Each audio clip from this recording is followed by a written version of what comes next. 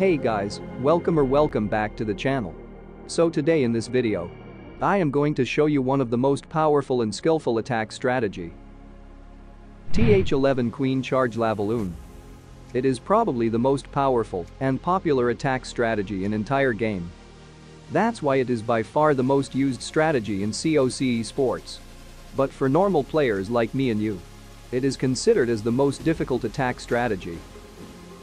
I will tell you how to attack every genre of bases with this strategy. So stick around till the end to master this one. Let's start with the troop composition. This is the general army composition. Obviously, you have to change few things according to the target base. You can also use balloons in CC if you don't have access to the Dragon Rider.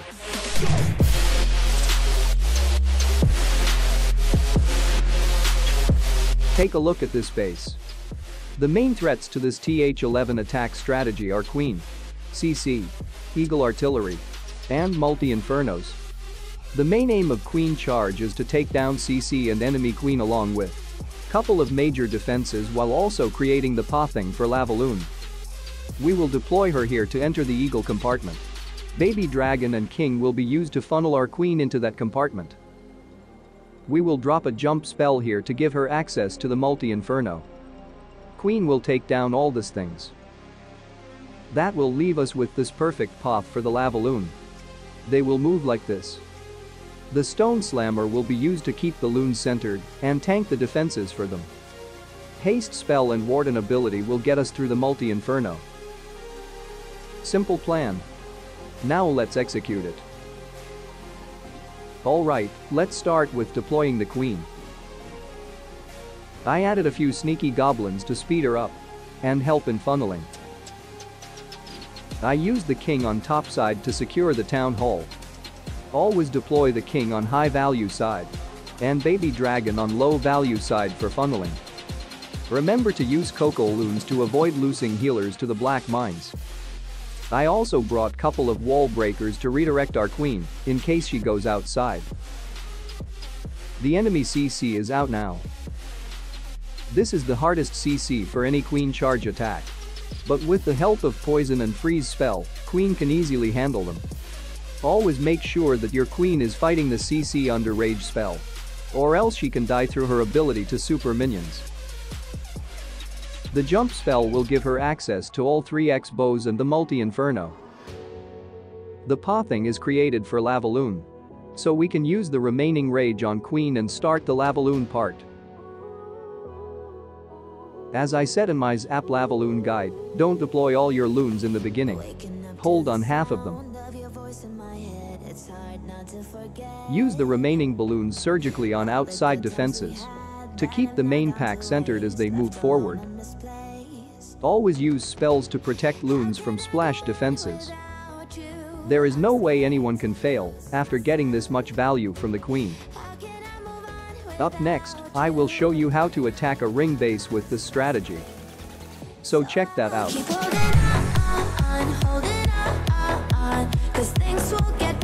This is a very popular Th11 ring base.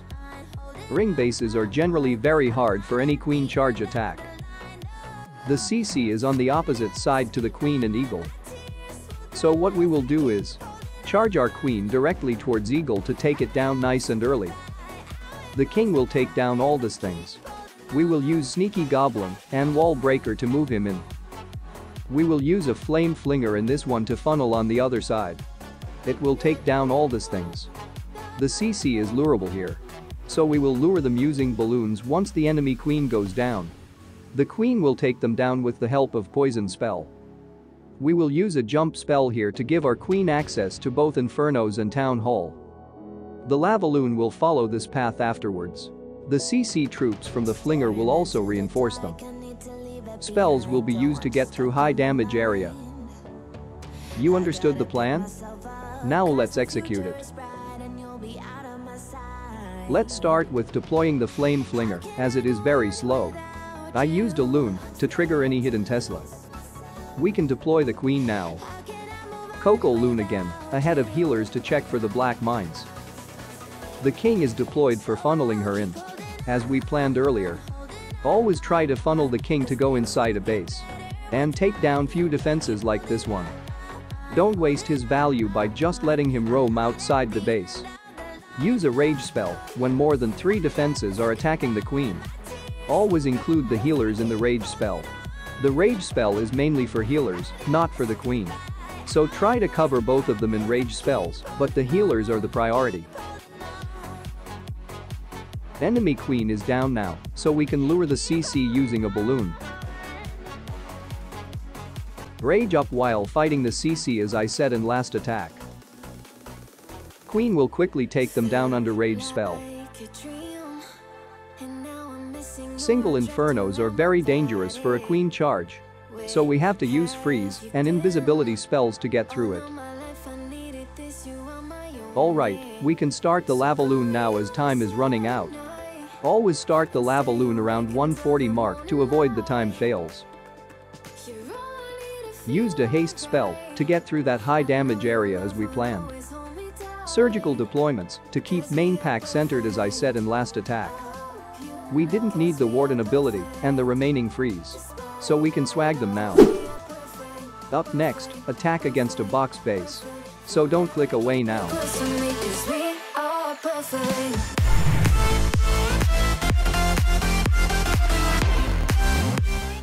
Box bases like this one are the hardest Th11 bases to attack these days.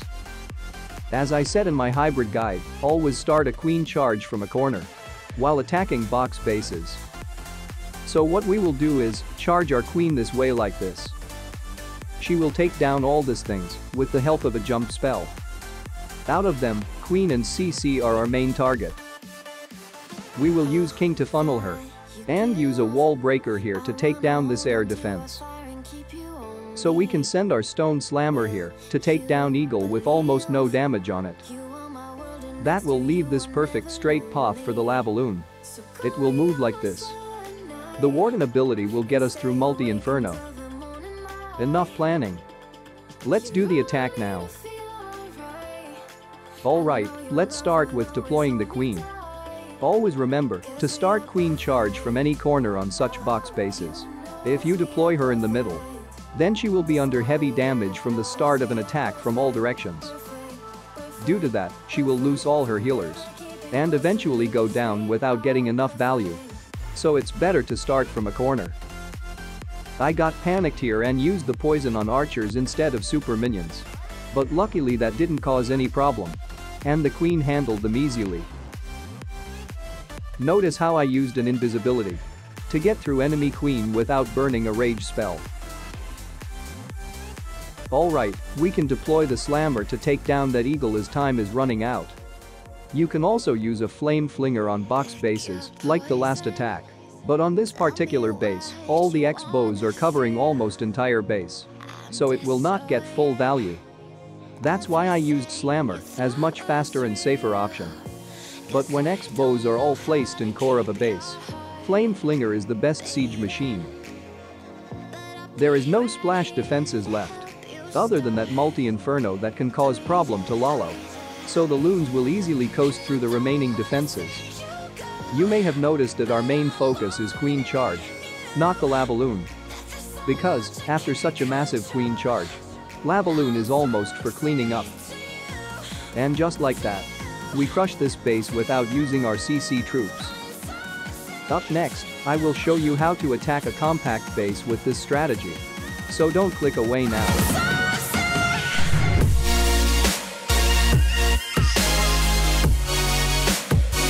This one is a compact base. And queen charge attacks in general are very difficult on such bases. But not the queen charge Lalo. So what we will do is charge our queen into this compartment to take down all these things. We will drive our king into this compartment so he will lure the CC. And queen will fight them off easily. In case if he miss out on that, we will use few balloons to lure the CC. Jump spell here will give the queen further access to the base. The Lavaloon will follow this path afterwards. Spells will be used to get through the core. Simple plan. Now let's execute it. Alright, let's start with the queen. Deploy the healers once the defenses target the queen. Or else, they will go to the king. The reason to wall break him into this compartment is to take down some defenses. So there will be less damage on queen afterwards. And also to lure out the CC as I said earlier. He also took down the enemy queen, which I didn't expected from him.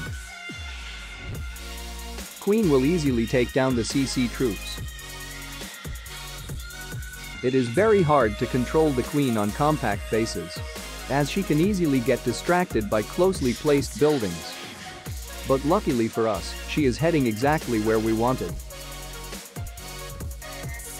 Single infernos can shut down the queen with full beam, so we have to be careful while charging them. Alright, let's start the Lavaloon.